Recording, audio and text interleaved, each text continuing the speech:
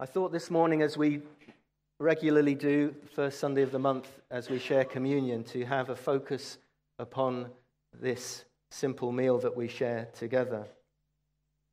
So I wanted to read from Paul's letter to the Corinthians, what we sometimes call the words of institution. And Paul writes in 1 Corinthians 11, verse 23, "For I received from the Lord what I also passed on to you.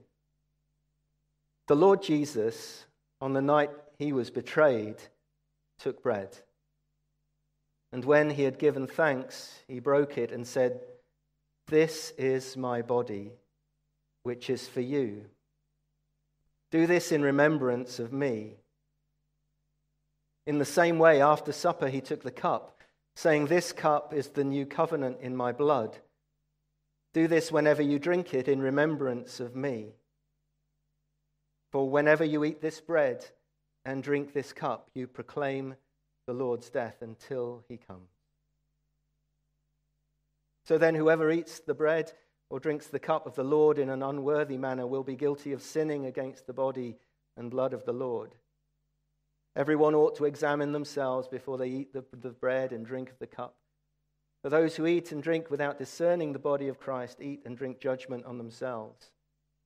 That is why many among you are weak and ill, and a number have fallen asleep. Do this in remembrance of me.'" There are lots of things that bring memories to mind. I visited my parents last week, and one of the things I do is I get the old photo albums out, and we go through the photos. Talk about those exciting days as they reminisce, memories. Smells also. I don't know why it is, but as I approach Grimsby, it smells different up there. I mean, not a bad one. Mainly fish and chips. It brings memories back. It's also helped that Mum and Dad have a great fish and chip shop just 1 minute round the corner. So whenever I go up, I say, "Mum, don't cook anything. You don't have to go to any trouble at all. We'll have fish and chips." Music does that. I'm sure you know music brings memories. Question came to me this week, how would you like to be remembered? It's kind of a question you can either dismiss very quickly, or you could spend days thinking, "Oh, how do I want to be remembered?" I have always, since I became a follower of Jesus, found it interesting that Jesus never said, "Remember me by building a mausoleum for me over the place where I rose from the dead." Although we have done. Holy Sepulchre Church, if you've ever been there. Or build for me a huge church over the site where I multiplied the loaves and the fish. He didn't say that, but we did do it. And in many ways, I'm thankful for that. As someone who's traveled through the Holy Land, and these sites are remembered. But that's not what Jesus said. Jesus chose bread and a cup. We know that he was celebrating Passover. We know that he is the fulfillment of that. But he said, "Do this in remembrance of me." And it marks not just a memory, but an ongoing relationship. Whenever we do this in remembrance of him, it marks an ongoing encounter with the Lord Jesus. It marks a proclamation, a declaration, as the Apostle Paul writes in his letter, that you proclaim the Lord's death when you do this until he comes. It's a declaration of unity.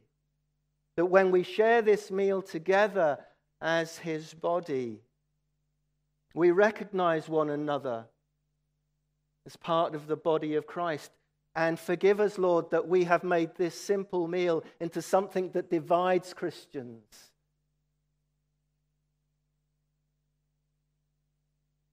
Different traditions. We meet in a school hall. The communion is set on a fold-away table with, dare I say, chewing gum stuck underneath, but not on top. Not really holy or reverent. That's the word. So whether it's Mass, which means to go and proclaim, or Eucharist, which means thanksgiving, or communion, which means sharing and participating, or as Paul calls it here, the Lord's Supper in Corinthians. The only time it's called the Lord's Supper when Paul describes it. And in doing this, we look back at the sacrifice of Jesus, and we will be doing that. And Paul encourages us when we do this to look in and to examine ourselves. And don't get put off when Paul talks about eating this in an unworthy way. All of us are unworthy. That's not what he means. We're all here by the grace of God and to receive his grace. But as we come to this meal, we come with that thanksgiving and that commitment to Jesus, not doing it lightly. Following Jesus is not something you do sort of part-time, it's okay, just a bit of my life. It's everything.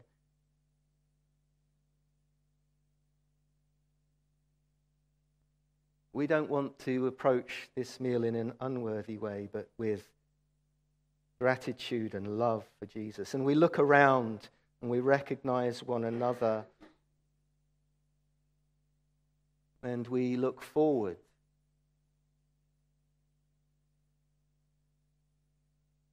to the time when Jesus comes again. And I have prayed more, come Lord Jesus,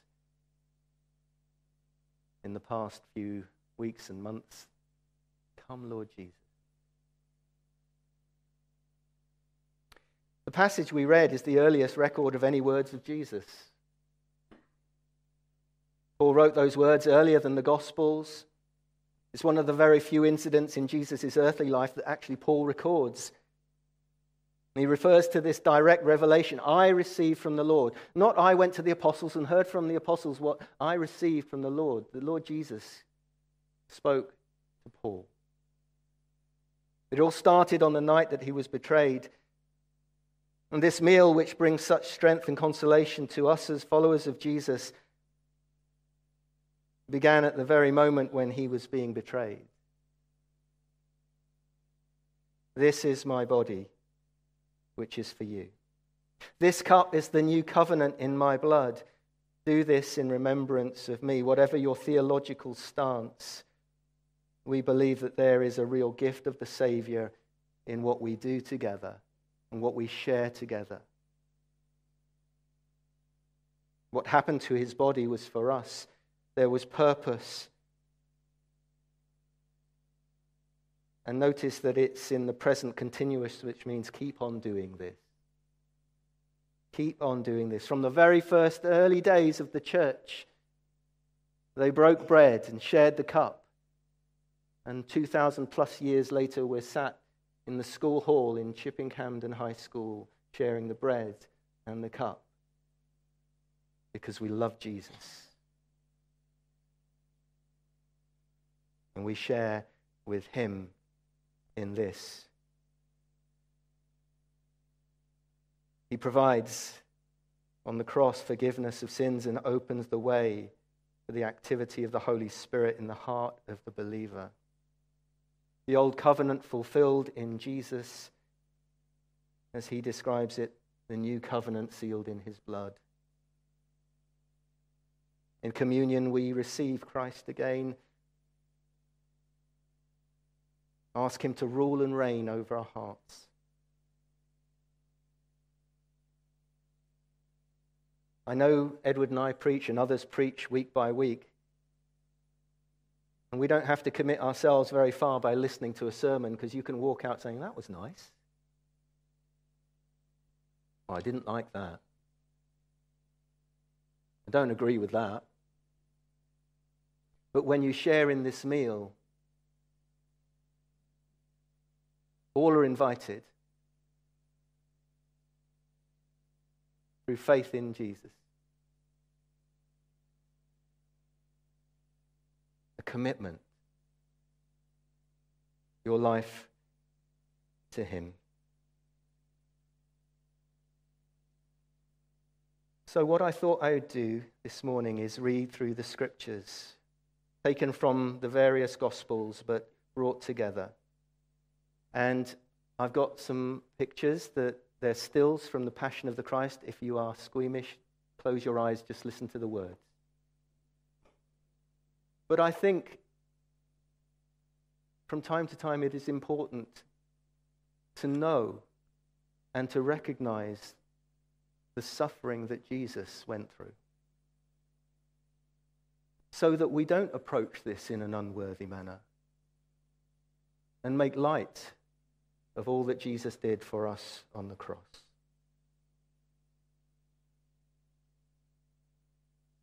The Last Supper. Then came the day of unleavened bread, on which the Passover lamb had to be sacrificed. When the hour came, Jesus and his disciples reclined at the table. And he said to them, I have eagerly desired to eat this Passover with you before I suffer. For I tell you, I will not eat it again until it finds fulfillment in the kingdom of God. After taking the cup, he gave thanks and said, take this and divide it among you. For I tell you, I will not drink again from the fruit of the vine until the kingdom of God comes. And he took bread, gave thanks and broke it and gave it to them, saying, this is my body given for you. Do this in remembrance of me. In the same way, after supper, he took the cup, saying, this cup is the new covenant in my blood, which is poured out for you. And when they'd sung a hymn, they went out to the Mount of Olives. Then Jesus went with his disciples to a place called Gethsemane. And he said to them, sit here while I go over there and pray. Going a little farther, he fell with his face to the ground and prayed, Father, if it is possible, may this cup be taken from me, yet not as I will, but as you will. Then he returned to the disciples and said to them, are you still sleeping and resting? Look, the hour has come. Son of Man is delivered into the hands of sinners. Rise, let us go. Here comes my betrayer. Jesus before the Sanhedrin. Those who had arrested Jesus took him to Caiaphas, the high priest, where the teachers of the law and the elders had assembled. The high priest said to him, I charge you under oath by the living God, tell us if you are the Messiah, the Son of God. I am, Jesus said. And you will see the Son of Man sitting at the right hand of the Mighty One, coming on the clouds of heaven. Then the high priest tore his clothes and said, he has spoken blasphemy. Why do we need any more witnesses? Look now, you have heard the blasphemy. What do you think? He is worthy of death, they answered. And some began to spit on him. They blindfolded him, struck him with their fists and said, prophesy. And the guards took him and beat him. Jesus before Pilate, very early in the morning, the chief priests with the elders, the teachers of the law and the whole Sanhedrin made their plans. They bound Jesus, led him away and handed him over to Pilate. Are you the king of the Jews? You have said so, Jesus replied. Now it was the governor's custom at the festival to release a prisoner chosen by the crowd. At that time they had a well-known prisoner whose name was Barabbas. So when the crowd had gathered, Pilate asked them, "Which one of you do you want me to release to you, Barabbas or Jesus, who is called the Messiah?" For he knew it was out of self-interest that they had handed Jesus over to him. But the chief priests and the elders persuaded the crowd to ask for Barabbas to be released and Jesus executed. "Which of the two do you want me to release to you?" asked the governor. "Barabbas," they answered. "What shall I do then with Jesus, who is called the Messiah?" Pilate asked. They answered, "Crucify him." "Why? What crime has he committed?" asked Pilate. They shouted all the louder, "Crucify him." When Pilate saw that he was getting nowhere, but that instead an uproar was starting, he took water and washed his hands in front of the crowd. "I am innocent of this man's blood. It is your responsibility." And all the people answered, "His blood is on us and on our children." Then he released Barabbas to them, and he had Jesus flogged and handed him over to be crucified. Soldiers mock Jesus. Then the governor's soldiers took Jesus into the praetorium and gathered the whole company of soldiers around him. They stripped him and put a scarlet robe on him, then twisted together a crown of thorns and set it on his head. They put a staff in his right hand. Then they knelt in front of him and mocked him. "Hail, King of the Jews," they said. They spat on him and took the staff and struck him on the head again and again, and they mocked him. And they took off the robe and put his own clothes on him and led him out to be crucified. It was 9 a.m. when they crucified Jesus. From midday till 3 p.m, darkness came over the whole land. About 3 p.m, Jesus cried out in a loud voice, "Eli, Eli, lema sabachthani," which means, my God, why have you forsaken me?" The curtain of the temple was torn in two from top to bottom. Jesus said, "Father, forgive them, for they know not what they do." They divided up his clothes by casting lots. And when Jesus had cried out in a loud voice, "It is finished," with that he bowed his head and gave up his spirit. And when the centurion who stood there in front of Jesus saw how he died, he said, "Surely this man was the Son of God."